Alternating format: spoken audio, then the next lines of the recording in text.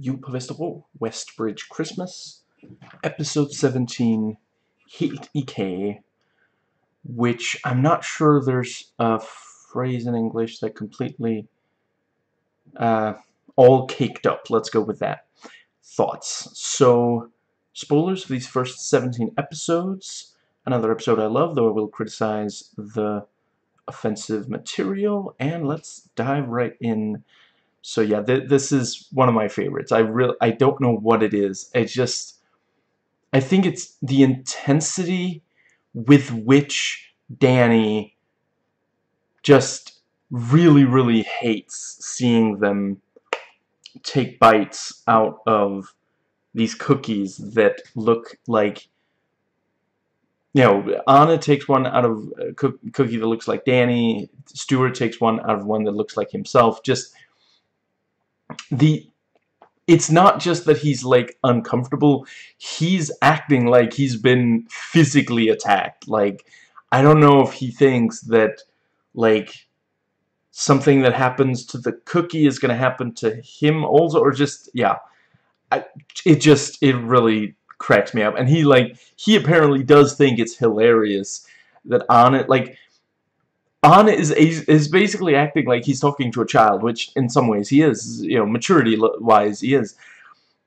He's like acting out, the thing, he's trying to tell Danny, stop watching television and actually help around the house, and Danny thinks it's hilarious up until the bite, and then he's like, that's women's work, so just, yeah, the fact that he, like, dude, he's trying to tell you something. He's not exactly being subtle about it.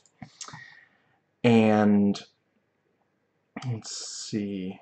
Yeah, so yeah, the episode very early brings up this thing of gender roles, which is a theme for the entire episode. Danny doesn't want to help out Andy and ends up really hurting her feelings. Stuart doesn't want to help Greta, and the blues song is specifically because of the what's the word? Specifically because people keep, calling him a woman, saying he's doing women's work and such. And yeah, I really like, so Stuart comes in and, he says several swear words, and then he says the word stairs, and Anna's like, you shouldn't use that language. It's like, they are called stairs, though. I use the right, just, yeah. And I like how they keep dancing around, because we're expecting a flashback. We're expecting, my dad used to say, but, it keeps, first Danny says, my dad used to say that, and then he says to Stuart, my dad, you used to say, and then Stuart's like, you're right, that's what my dad said too. And, for a second we think, oh, I guess we're not doing a flashback. But then he says, actually what he said was, and he does the head tilt, just, that's, I think it's my favorite variation on that, although there is one coming up that is also very funny. And we get the ableist joke about, he's like, oh, if I had made this, this cookie that's supposed to look like a person, it would have ended up handicapped. And, he takes a bite, and Danny's like, not the head, it just... it's just, and Anna is confused, and Stuart's also like, what is he on about? Just... And then we get a transphobic joke about, Anna looking like a woman, and back in that they would beat up their date to make sure it was a woman. Just, yeah, really messed up. And yeah, and yeah, so Stuart goes into the garage and says, I'm gonna stay in on Christmas, which of course, we know these are supposed to be terrorists, so they're, this is what they've been building up towards. They really badly want to carry out the attack. So, Kifia says, but it's so pretty, and Stewart says, so is my Johnson, but that doesn't mean I'm gonna take it out, and in this really public place again. And then we get this, like, I think it's the most of all the different like memories he he talks about having. This is the one that's the wildest. So he after that he says, the reason I won't do that is because of the court order. They went pretty easy on me, considering how freaked out the bus full of hostages already was. They never did find the dwarf. Good thing they didn't take a stool sample. That was the most bizarre christening I've ever been to, but the funeral was beautiful. Good thing they already had an appointment in the church. It's just like, what? Like, this is, you could make a movie about this story. Like, holy crap, there's a lot there that's just, yeah. And let's see. Yeah, Randi shows up and you want a bite of my, what do y'all call that? Danish? I guess. Yeah. The, morning, yeah, baked goods. No. And then there's a joke that I cannot translate, but directly. I can explain it, though, in English. But yeah, Randi says, we got a place, and then she says, ud af ved. Danny offers, øre? Yes, af ved øre, which, it's because af ved sounds like out thereabouts, and af ved øre is an actual place in Copenhagen, so I'm pretty sure it's in Copenhagen. It's one of, and I love the joy with which she announces that it has a bike shed. Like, she sounds like she's talking about, it has a pool, it has a, we'll be living in a skyscraper, so, something amazing. It's hotel level, quality. It has a bike shed, just like her eyes light up, just, yeah.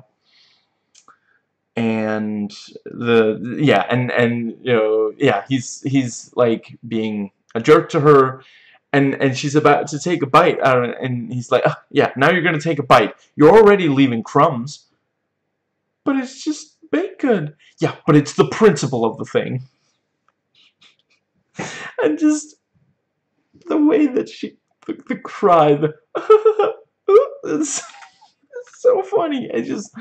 Yeah, it's just, yeah. And they actually put that's part of the intro sequence to every episode, is the bit where she's like crying in this very weird way. By the way, I also gotta say, like, they did a great job on the cookies. Like, yeah, that really, you can easily tell who's who. Stuart has the sailor's hat, and I feel like they also made the vest, and with Randi you can see the jacket thing she's got with yeah. Yeah, and Danny does feel bad and goes after Randi. And yeah, Anna performs a really great blues song all about, the bittersweet, experience of being a social worker. It's one of the best songs, and it's definitely the least offensive of the songs. It's probably the only one that isn't that's almost not at all offensive. And it does have the thing about the the joke about the plastic surgery. It feels slightly misogynist. And yeah, now that we're nearing the end of the entire run, the show tension is reaching its peak. You know, this is the biggest fight that Randi has been upset with Danny before, but this is like, this really hit,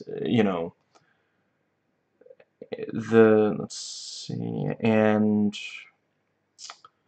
yeah, we don't see the payoff, but we do get, there's going to be a conflict between Stuart and Greta, and the very ending sets up the conflict between Anna and Stuart. So yeah, let's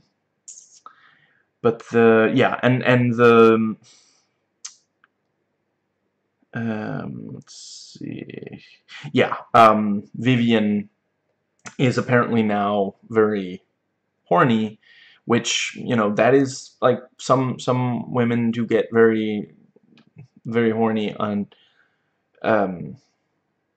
either at a certain point during their menstruation, or like very soon after the menstruation. Up until this point they've been joking that she was menstruating, and maybe this is right at, this is very soon after she was, yeah. I don't necessarily, I will agree that it's kind of funny, this thing of, like, she ends up having sex with the person who's the least, like, other than maybe Kefia, of all and obviously Danny, of all the men that like, I think even Igor is probably more, like, he seems more like virile than Anna. Anna is the least, like, hyper masculine, like, impressive man that, and he's the one who ends up having sex with her. It is slightly creepy that when you know that the voice of Vivienne is the mother of Anna's Madison, and Anna is played by Anna's Madison, so the voice saying, yeah, she's still saying go away, but her tone is more, like, seductive, and that's being said to the actress's son. So that was a choice. Yeah, let's see. Yeah, and Stuart is paid by Kefia so that he'll let them operate the hot dog stand on Christmas.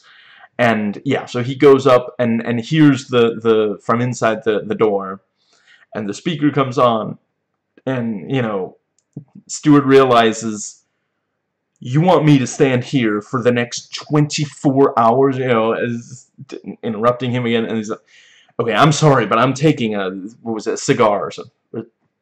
Actually, I don't know what y'all call those. In Danish, it's sirup. It's not quite a cigar, but it's on the way to being a cigar. It's a teenager cigar, teenaged cigar. And the speaker says, tune back in tomorrow, and Stuart interrupts him and, shh, tune back in tomorrow. You said that already. Just, yeah.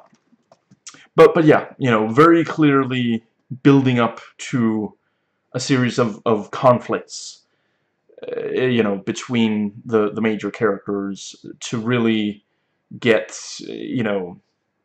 it's supposed to be as, like, what's the word? It's supposed to feel like there's no way that this could be happily resolved before we reach the ending, and yeah, this episode does quite a good job at that.